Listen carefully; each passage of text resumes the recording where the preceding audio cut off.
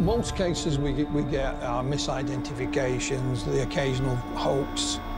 There is a small percentage that at the end of the day, no matter how hard you try, and I can be as sceptical as anyone, there still remains cases that are unidentified.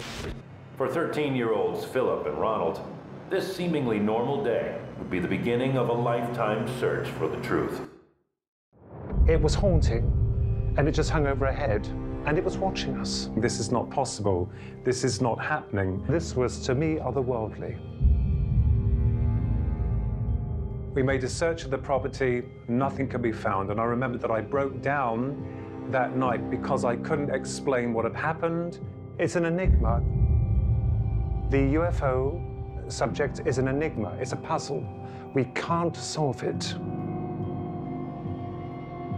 I had what most people assume was an alien abduction.